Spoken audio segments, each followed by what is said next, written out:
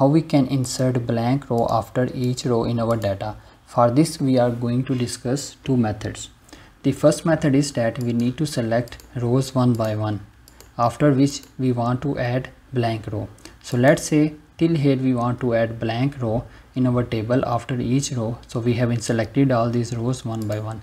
Then what we need to do, simply we need to use a shortcut key. We will use Control and plus button all together. Otherwise what we can do, we can simply right click and we can go to insert, and here we go.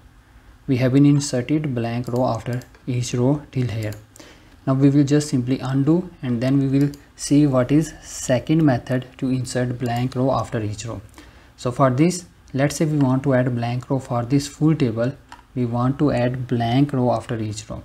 So for this we need to simply select these serial numbers.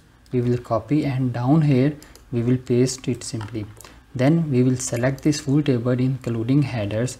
So we have been selected this full table including headers and these additional serial numbers. We will go to filter, sort and filter. We will insert filter. Then we simply need to go here in serial number filter and we need to sort smallest to largest, and here we go.